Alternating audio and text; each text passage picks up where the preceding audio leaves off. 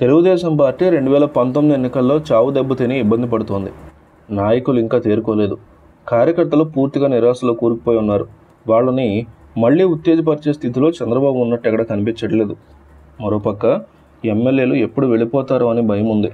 ఇంకో పక్క దాదాపు కొన్ని వందల నామినేటెడ్ పదవుల నుంచి టీడీపీ నాయకులు బయటకు వస్తున్న పరిస్థితి. వీటన్నిటి నడుమ పార్టీని కాపాడుకుంటూ ముందుకు పోవడం చాలా కష్టమైన పని. అయితే సరిగ్గా ఇక్కడే బాలకృష్ణ తన తెలివితేటలు చూపిస్తూ పార్టీకి మేమున్నామని, కార్యకర్తలు తోడుగా ఉంటామని భరోసా కలిగిస్తూ ముందుకు తీసుకుని వెళ్తున్నారు.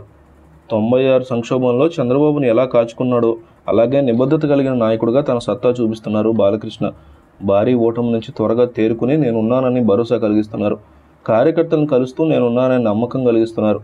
ముందుగా హిందూపూర్లో అక్కడ టీడీపీ నాయకులకు భరోసా ఇస్తూ ప్రభుత్వం అధికారంలో లేకపోయినా సరే మీకు కావాల్సిన అన్ని పనులు నేను దగ్గరుండి చేస్తానని చెప్పి వాళ్ళలో ధైర్యం నింపారు. ఆ తర్వాత ఉండవల్లిలోని చంద్రబాబు నివాసంలో దాదాపు 3 రోజులు ఉండి వచ్చి వెళ్లే పార్టీ కార్యకర్తలతో మాట్లాడి వాళ్ళకి భరోసా ఇచ్చారు. తాజాగా నెల్లూరు పట్టణాభివృద్ధి సంస్థ నుడా చైర్మన్ పదవికి కోటం శ్రీనివాసులరెడ్డి రాజీనామా లేఖనిచ్చారు.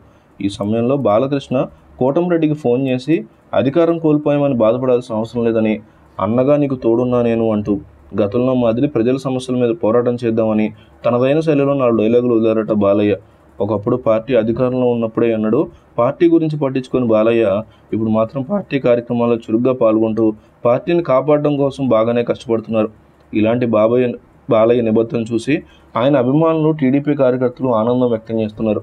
అన్నకు తోడుగా నేనున్నా, గతంలో మాదిరి ప్రజా సమస్యల మీద పోరాటం చేద్దాం అంటూ తనదైన శైలిలో ఆయన మాట్లాడుతున్నారట. బాలయ్య వీ లవ్ యూ అంటూ కామెంట్ రూపంలో మీ అభిప్రాయం తెలియజేస్తూ బాలయ్యకి సపోర్ట్ ఇవ్వండి.